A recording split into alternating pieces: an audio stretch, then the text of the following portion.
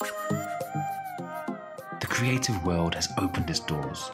Innovation is now an alliance of specialists, not just the informed elite. Radical collaboration is key, and technology is at the heart of this process, giving rise to viable creators in all geographies. Content is still king, but the landscape is changing. Messages saturate our everyday. Through this noise, only the best creative survives. Welcome to the channel. This is the Tomasco project, where you will learn how to build your brand and grow your influence. If you're new here, my name's Tom and I'm a marketer with over 15 years experience working alongside some of the biggest brands in the world as a client, but also a consultant. Now, it's pretty clear that there is now a greater demand than ever before for fresh ideas, but one at a faster pace. A creative paradigm exists, and one that bears a little sign of wearing. This need for new ideas breeds quantity, not quality. And guess what? People are at the heart of it. Planners and creatives churn out more and more output in the quest for that one silver bullet, the one thing that's answering all the brief's stringent demands.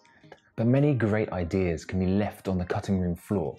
Creative directors or even clients act as gatekeepers, often screening ideas based on their own personal ideals. And rightfully so, this process needs to exist, but in some capacity. If you don't know how to present ideas that sell, it's likely that your greatest ideas will never see the light of day. So today we're discussing creative closing, how to pitch ideas that sell. 5 hacks to make sure your next idea doesn't get left behind and you can crush that presentation. The first thing you need to know before you start any presentation is to identify the criteria for success. How are you going to know what a winning idea looks like if you haven't got any clarity around the parameters of success? Typically, this isn't always articulated in briefs, so take time to establish the key metrics that you need to cover. It's going to provide the core framework to build your case on. Speed, price, experience, creativity, knowledge. These are the 5 common pillars to build your case around. So establish the weighting across each of these pillars to ensure you set yourself up for success. Without it, you will find yourself spending too much time discussing irrelevant points and fail to prove your understanding to the decision makers. Now, the second point to crushing that next presentation is priming yourself for success. Priming is a key psychological principle used by many of today's leading business professionals, and they do it for good reason, to get themselves in the right mindset. Tony Robbins is famous for using priming as a way to start his day and change his mental state to prepare himself for the challenges ahead. He uses breathing techniques to control his thoughts, and much like Wim Hof, uses the power of his mind to his advantage. Positive thinking will play a key role in your success, and sometimes even the small changes in preparation can have the biggest impact. So number 3, the one thing that many people fail to do when they start a pitch is grab attention. Start by getting your audience involved. Ask provocative questions. Get them to commit to something, whether that's just raising a hand or answering verbally one of the points that you've just made. This is going to break the routine. It's going to get your audience focused. Now remember, stories, not statistics, create connections with our brains. So humanize the process and resist the temptation just to talk about your experience and decoding the challenge.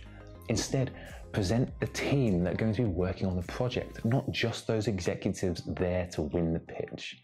In many cases, clients are aware that those executives will play no role in the day-to-day management of the project. Clients want to build relationships with the people they're going to be working with on a daily basis. So be humble, break down barriers, and build up the characters behind the process. Tell more personal stories. Get the room thinking of them as a people, because they're people, and it's not just a business transaction. Now, the 4th hack to getting those ideas selected is anchoring. The principle of anchoring is a truly powerful one, and one used by many brands when it comes to influencing our decisions on a daily basis. The fundamentals are based on the fact that no choice is presented neutrally. There is inbuilt bias in the way that everything is presented. So to check anchoring out, we're going to head to Starbucks.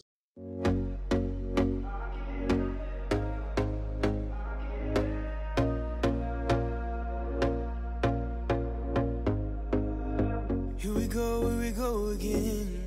Trying hard, but you wanna be my friend. Ain't no place to hide, ain't no one to run to. Here we go again.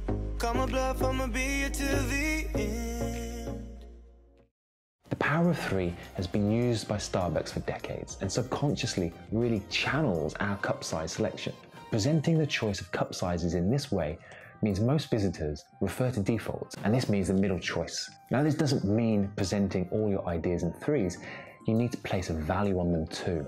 Anchoring your ideas in such a way that places a hyper expensive or an out of reach choice as an option really increases the value of everything else within that set. Now remember, it still needs to be realistic, but if you anchor your choices around price or accessibility, the chances are you're onto a winner.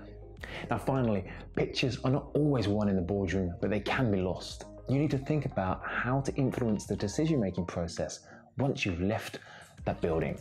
Now, I'm always astonished in a world of innovative thinking, nobody's looking beyond that pitch presentation as a way to influence the decision-making process. Often, reporting structures mean C-level executives are going to be consulted afterwards, and that almost certainly means short form.